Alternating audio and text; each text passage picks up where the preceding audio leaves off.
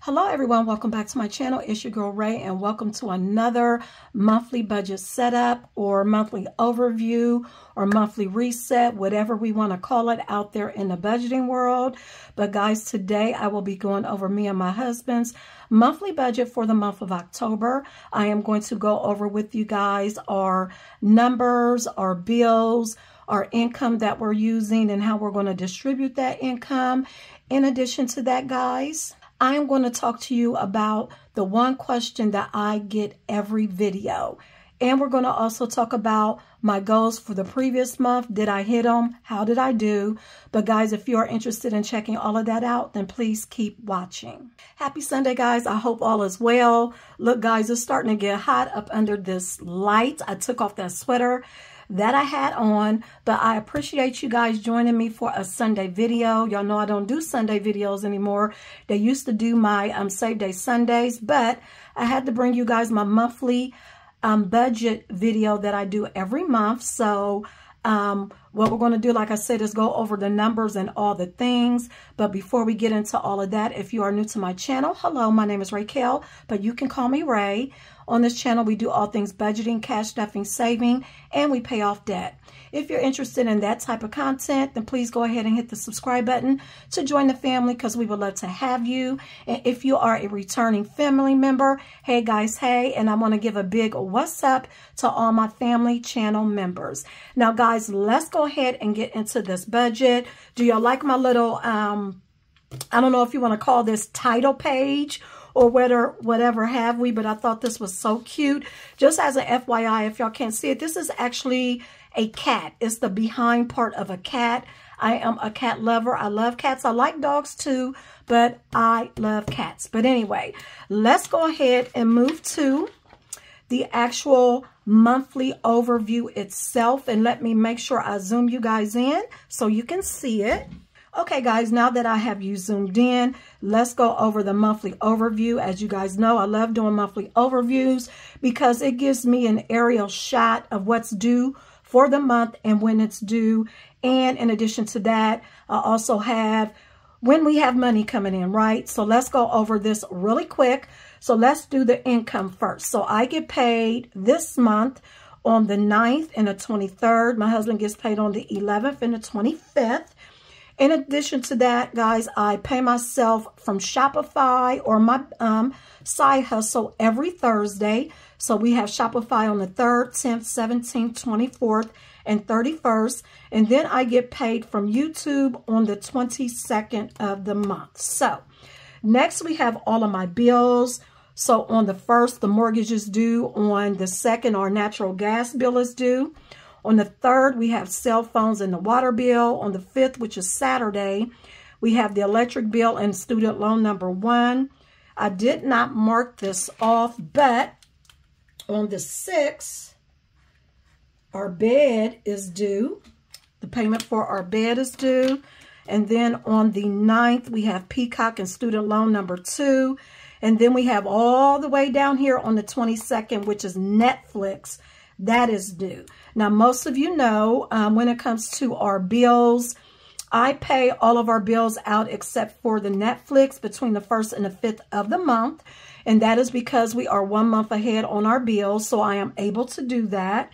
And trust me, it has been a game changer for me because I don't have to worry about going in on when these bills are due in order to make the payments or even to go in and make sure the payment, if something was pulled electronically, make sure that it comes out. And honestly, there is only one bill on here that is pulled, or actually 2 bills on here that is pulled electronically, and that is our cell phones and our Netflix. And you know what I don't have on here?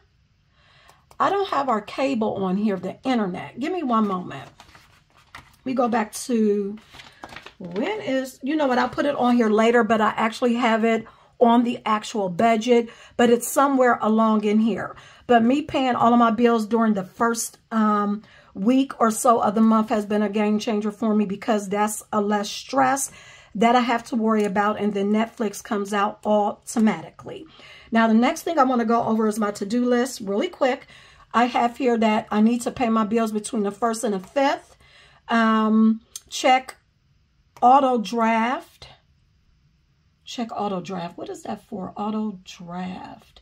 Oh, I know what that's for, guys. Remember I told you guys that I was going to no longer have my Walmart credit card. They severed their relationship with Capital One. So I have to pull and make sure that all of my business bills that I have are coming to my business debit card. That's what that's about. So, and then on the 16th and the 30th, I need to check my investment accounts. And then, guys, I did not do this last month. Actually, these two last month because I totally forgot. And that was called my mortgage company because I want to understand or make sure that my extra principal mortgage payments that me and my husband are paying every month are being applied correctly. Now, when I do go in and make the payment, you have a section where you will pay the monthly payment that's due. And then there's a section where you go in and you apply any principal only that you want to. I just want to make sure that my money is going to where it's supposed to go to. And I want to physically see it on paper showing me that my monthly payment is going down by a certain amount. So I still need to do that. And then I still have pull clothes, guys. I still haven't pulled my fall and winter clothes so that I can put up all of my spring and summer clothes. So that's something that I need to do. And then I have here the key for anything that is on this calendar. Green is paydays, orange is Shopify, blue is YouTube, and pink is bills. So what we're going to do now is go ahead and go to the monthly budget. Okay, guys, we are now on the monthly budget or monthly overview. What we are going to do is I am going to note the income that we are working with. In addition to that, I'm going to go over our bills and expenses, our cash envelopes, sinking funds, any debt we are paying, and whatever else will go to our savings, okay? So the first thing you want to do when you are doing a budget is note what your income is or what you're working with as far as your income is concerned. We are going to be working with $4,175. And just as a FYI, me and my husband are, of course, a two-income household, and we use the zero-based budgeting method. We like to do that to make sure we know where all of our money is going. Now, so what we're going to do is take that and bring it down. We're working with $4,175. I'm going to just put it over on the actual side. So let's go ahead and talk about the bills that we have for the month of October. Guys, a lot of these, the majority of them, actually all of them, have not changed. Me and my husband try our best not to accumulate any more debt than we currently have or add any bills to what we currently have. That is how we are able to stay on track with our budget, just as a FYI. And we try to save up for everything that we can when we need to buy something. Say, for instance, we just purchased a new couch, but I use savings challenges in order to do that.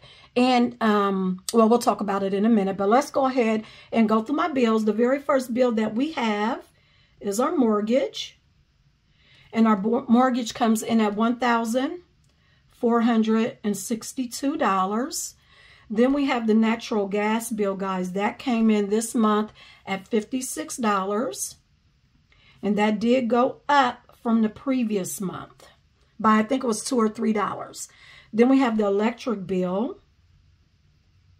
The electric bill came in at $113. It is down $2 from the previous month. Then we have the water bill. The water bill went up a little bit. It is at $71. Last month, guys, it was at $68. So it went up by a couple dollars. Then we have the internet. Our internet came in at $85, so that is flat. That stays the same. It's actually $84.99. I always round up or down. Then we have our cell phones. Our cell phones are $60. Both of those are flat. Netflix went up. Did y'all's Netflix go up? My Netflix went up to $25. I was paying $22. It went up by $3. And then we have Peacock. That is still $6. I'm waiting for that to come up. If that goes up, I'm canceling it.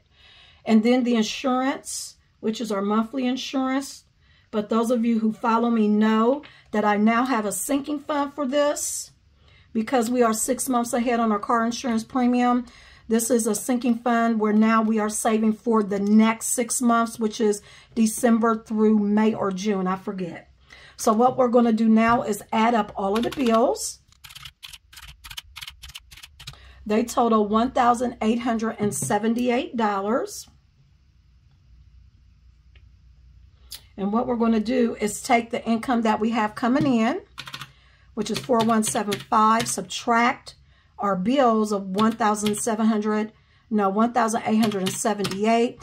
That gives me $2,297 to work with. Next, what I want to do, guys, is my cash envelopes. We only have 4 cash envelopes. The first one is groceries. And we budget, I'm going to put actual, because whatever we budget, when it comes to our cash envelopes, we budget a certain amount, and whatever amount we don't use, those go straight into savings challenges. So I'm going to put that as an actual for me. Then we have our dining out. Dining out, we're budgeting $160. Allowance, this is my allowance, guys. $60 a month. And then gas, $200 a month. So let's add up my variable expenses. $560, $160, and $200. $980, guys. So let's go ahead and put that down here. You want to take what you had left over after your bills and expenses, which was $2,297. Subtract my cash envelopes of $980. That gives me $1,317 to work with. The next thing we're going to do is go over my sinking funds. And we have quite a few sinking funds. Now, these sinking funds that I'm going to show you guys are my high priority sinking funds. I have revolving sinking funds and long-term sinking funds. Those are not as important to me as my high priority sinking funds because these have a goal and they must be fully funded by that goal. If I didn't do them that way, then when it came time for me to either pay that bill or fulfill that sinking fund, I would have to include it in my overall budget, and I don't like doing that. I like to have the money readily available, not budgeted, so that once it comes, I already have the money. So the first sinking fund we have is back to school, and this is for my grandson. We are going to be putting in $5. We're stuffing for next year. Then we have subscriptions. This one we're stuffing for next year as well because that one has been fully funded. We're going to stuff it with $4. Then we have Thanksgiving dinner. This one has not been fully funded yet. It will be getting $20 this month. Then we have escrow. Escrow is going to be getting $40 this month. Candle Day has been fully funded. It will not be getting any funds this month.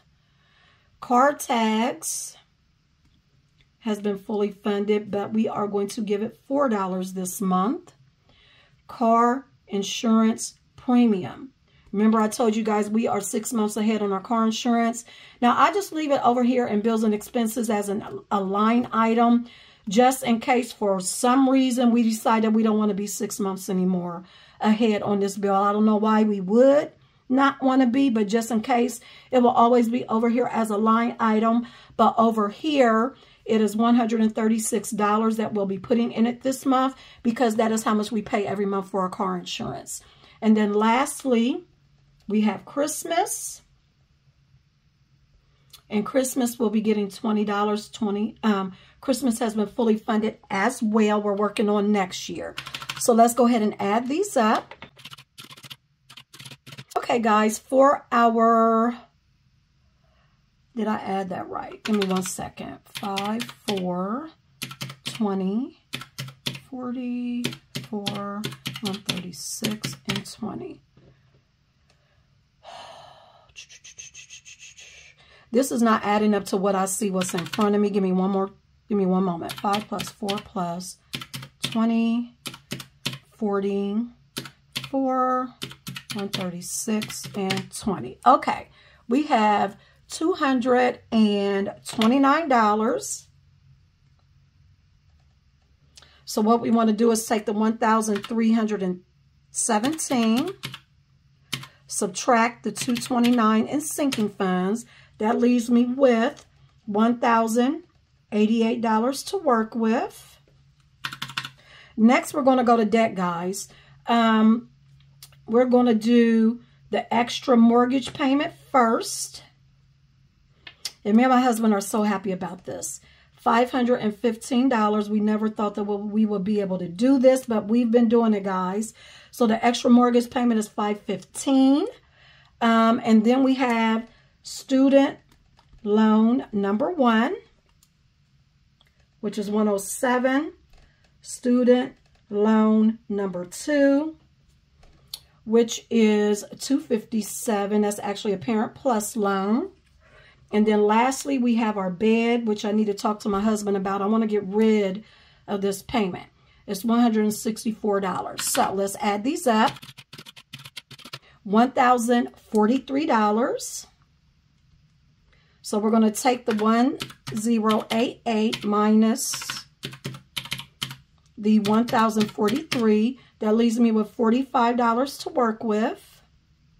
And that $45, guys, is going to go into savings. So let's do 45.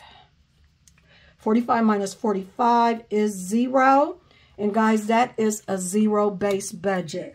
Now, before we get to if I hit my goals or not for the month of September, I want to go over really quick one question that I get every budget video.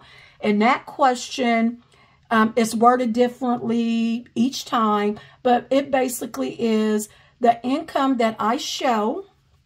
Is that the only income that me and my husband has? No, this is not our total income. This is his contribution to the bills and my contribution to the bills. We add them up, and this is the amount that we get in order to make sure we fulfill our obligation of our monthly bills and expenses. So no, this is not all of what we have coming in for the month.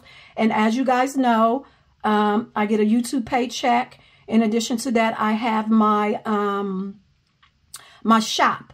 Now, I would never, ever include those in paying off these actual bills because, first of all, YouTube is very inconsistent, right? And I cannot count on my shop doing good every month. So what I do with those funds and any extra money I have from my paycheck goes into savings, goes into my investments. But you guys see where the majority of my money goes to when it comes to my shop and YouTube. All I do is stuff it, y'all. It's either going to the taxes, which is at 30%. Then it's going to supplies and all of that. I tithe with our money. And then the rest of it, I stuff into my savings challenges. And if you watch my savings challenge videos that I do every week, I am able to stuff a good amount of money. Thanks to you guys. Thank you so very much. So what I want to do now is go to my September goals to see how I did. Okay, guys, so these were my goals for September. Let's go through them really, really quick. The very first goal, and these are my business goals, was to do 9 videos, 2 weekly and 1 budget with me video. I actually did 10 videos, so yay me. I also have Start Fall Challenge series, which I did. Thank you guys so much for watching my Simply Saving Mondays Fall Edition. We have 2 more to go. We will do one Monday, and then we have one next week. And then I will be moving back to the challenges that I put on hold so that I can do my fall series. And then we have First Cousin video. First Cousins, I am so sorry. We are going to get to that video this month. Unfortunately, and I'm tired of saying that I've been busy, but I have been. But I haven't had time to even pull out all of my fall stuff so that I can decorate my house for fall. I told my First Cousins that they were going to decorate my coffee bar with me, we are going to do that. I'm actually going to do the coffee bar. I'm going to do a little bit in the kitchen, and I'm going to do our family room, but I will only be doing a video for the actual coffee bar, but that's coming. I have due shorts for non-fall challenges. So the non-fall challenges that I was talking about were my year-long savings challenges, because if I would have put those on pause, I would have been way behind. And I am going to finish my year-long savings challenges. So what I did, instead of doing shorts, I actually did double the stuffing videos. If you guys haven't seen the double the stuffing videos that I did on my year-long savings challenges, they are on my page, so make sure you check those out. So I would say I did meet that obligation because I did the double stuffing videos. Reduce items in my shop. I did do that. I actually put them to where you can't see them anymore, but now I need to physically remove them from my shop. And then I have revenue goal of $1,200. Guys, I'm just going to say, because of you, I well exceeded that goal. Thank you guys very, very, very much. Then I have start on 2024 challenges. I've done that as well. I cannot wait until I can show you guys the video where I will, of the challenges I am going to be doing for 2024. And then I have IG do something. I did not do anything on IG, so we're just going to leave that alone. Then on a personal note, and this is actually, can be business, but I put it under personal, save $800 to $1,000 in savings in Roth. I did do that. I just need to sit down and calculate what I did in savings challenges and what I put into my Roth IRA. I also have finish at least 400 in challenges. I'm quite sure I did that. And then work on 2025 goals. Can't wait to tell you guys about those, about my goals, and the fact that I'm going to be changing the way that I do my sinking funds. I think it's going to work out a lot better for me the way I'm going to be doing them. And I'm saving up for the goals for 2025. Then I have exercise, walk at least 30 minutes a day, 3 to 4 times a week. Did not get that. Daily affirmations and Bible, yes. Make small updates to the bathroom, no. Pull fall, winter clothes, and decor. As I said in the beginning when I was doing a budget, I still have not done that. I need to do that this month. But guys, that is it for this video. I really hope you guys enjoyed it. Let me know down in the comments if you have your October budget ready to go. And if you are a Libra, let me know down in the comments when your birthday is so I can give you a shout out for the month of October. But guys, I hope to talk to you tomorrow during my Simply Saving Monday Fall Edition. Guys, have a great week. God bless. Bye, guys.